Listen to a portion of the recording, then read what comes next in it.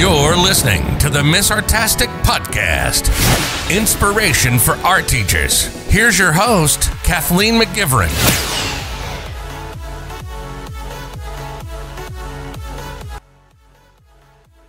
Hello, my lovely friends, and welcome back to the Ms. Artastic podcast. I am your host, Kathleen McGivern, and yes, I am Ms. Artastic, and I create art resources, lessons, and YouTube videos for kids. I curate and write articles for the Ms. Artastic blog, which you can find at msartastic.com. I create weekly drawing videos for kids on the Ms. Artastic YouTube channel. I create these podcasts. I also have my membership for art teachers called the Artastic Collective, which is going to be opening for enrollment in August, so check that out. So it opens twice a year, once at August and once in January. So make sure you get on that wait list at artasticcollective.com. And if you need art resources or lessons, this, of course, is the place to be. From my membership to my Teachers Pay Teacher store, Ms. Artastic, I can provide you with anything you need to teach a stellar art lesson. In this episode, I am going to talk about who artist Ted Harrison is, and I'll give you some ideas for Ted Harrison art lessons that you can do with your students. Let's learn about amazing artist Ted Harrison and ideas for art lessons that you can teach that are inspired by his style of making art. Let's get into it. One curator said he didn't want my work in his gallery because it was so simple, even children understood it. I thought, what a wonderful tribute, Ted Harrison. Ted Harrison's early life. Edward Hardy Harrison is one of Canada's most well-known artists. Born on 28th August 1926 in a village of England, he is widely praised among the Canadians for his love of the land and people of the Yukon, a beautiful territory in Canada. Ted's early interest in art is credited to the support and encouragement of his parents, especially his mother, who had interests in fashion designing and photography. They supported him throughout the school, and his grammar teachers also recognized his talents and urged him to go and seek art education. So he went to Hartlepool, I hopefully said that right, Hartlepool College of Arts in 1943. He studied there for some time when the Second World War interrupted, and he had to stop. But later on, he continued his education in arts and got a degree in design in 1950. Ted Harrison's career. Soon after his degree in arts, he was awarded a certificate in teaching, and he pursued this career for 28 years, going to different parts of the world, including Malaysia and New Zealand, until he got settled in a small town in the Yukon with his wife and son. Norman Cornish has been Ted's biggest influence in painting, as he regards it as his lifelong quest to paint people and places. But other than Cornish, his greatest influence has been his hometown in the Yukon. He showed his first painting in 1969 at the public library in Whitehorse, and thus started his career as a painter. His paintings can be found in private and public collections in Canada, New Zealand, Japan, Germany, and the United States of America. Some of his achievements. In 1987, he received the Order of Canada for his contribution to Canadian culture. In 1991, he was awarded an honorary doctorate from the University of Athabasca. In 1998, he received an honorary doctorate in the fine arts from University of Victoria. And finally, in 2002, he received a Distinguished Alumni Award from the University of Alberta. Importance of teaching arts and artists.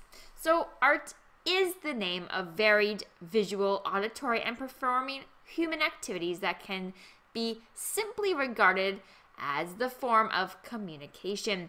As important as it is for us to learn the arts, it is also very important for us to teach arts to our kids, as it is proven from research that early learning of the child through the arts, it helps in better brain development. Art classes will not prepare kids for the test and practical stuff, but they can bring in opportunities for them to enhance their creative and rational skills, as well as allowing them to problem solve and explore their own identity. Other than that, art influences children's psychology and makes them able to understand and express their individuality. And just like the uniqueness and individuality of the work of Ted Harrison, how he stood for his talent and interest and was taught and supported by everyone around him. Ted Harrison art lesson ideas for kids. Landscape art. Of course, with exploring Ted Harrison, you can definitely explore creating lovely landscapes in the style of Ted Harrison. You can explore a range of Ted Harrison artworks with your students, and students can design a Ted Harrison landscape based on the style of the artist. Explore the fluid and organic way that he uses line and color to create his artworks. All you have to do is get on the internet or look through books with your students to get inspired.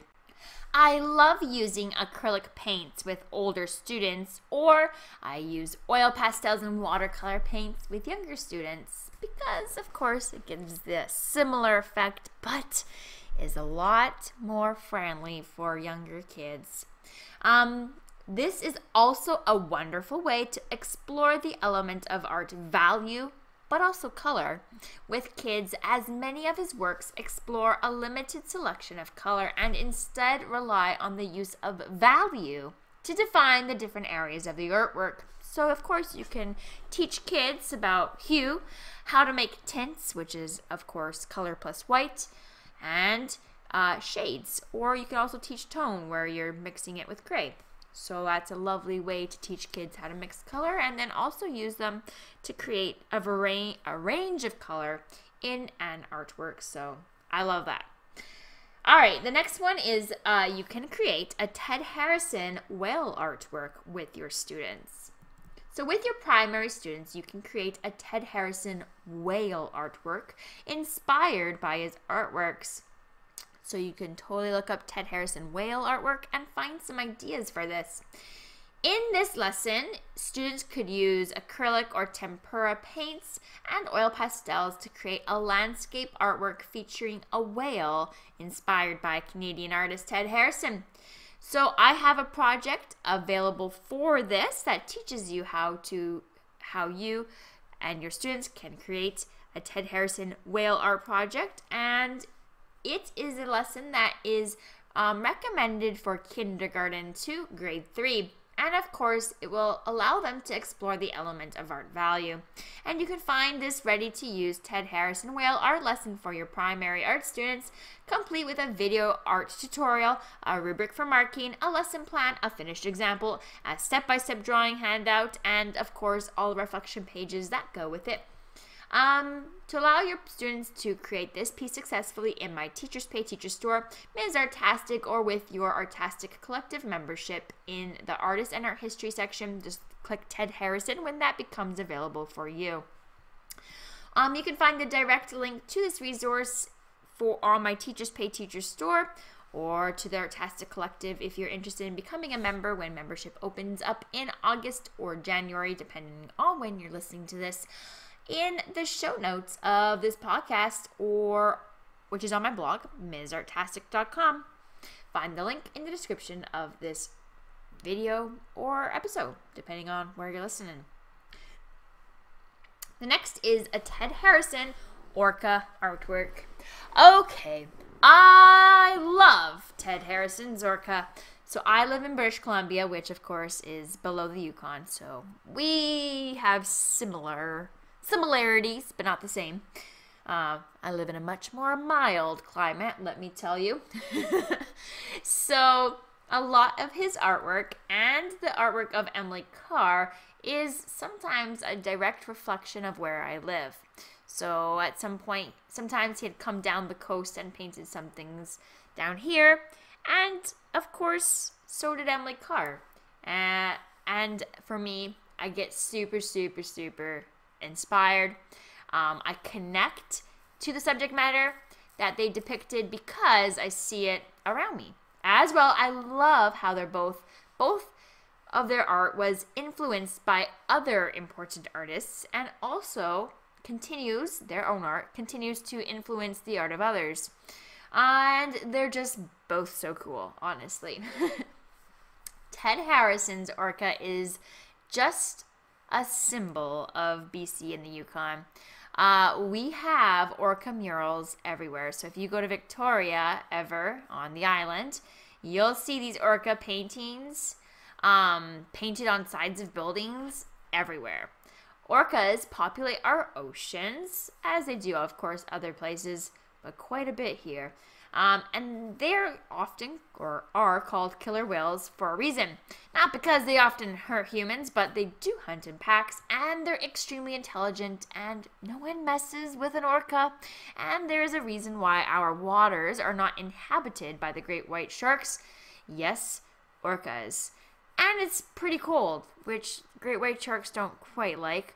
But climate is changing, and that could bring them up the coast to our waters. But with orcas in the water, they wouldn't be the top predator, believe it or not. Orcas own great whites. Anyway, I'm not gonna continue rant about nature because, okay, I love talking about animals.